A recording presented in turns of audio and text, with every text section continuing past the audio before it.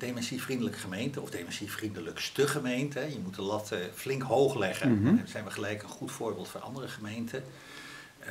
Dat vergt een enorme investering in al die partijen die er samen voor moeten zorgen dat we een dementievriendelijke gemeente worden. Dat zijn organisaties, maar dat zijn ook individuen.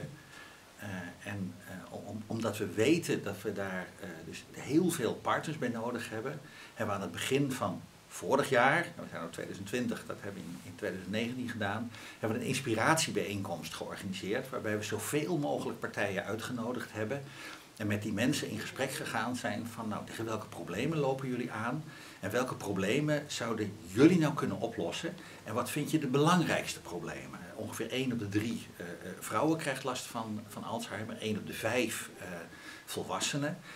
De mannen, dat betekent dat ze ongeveer iedereen in Smallingerland of zelf of binnen zijn familie mee te maken krijgt. Nou, die mensen zijn ook allemaal werknemer. En wat wij heel leuk zouden vinden is als het bedrijfsleven ook mee zou helpen om Smallingerland dementievriendelijk te maken.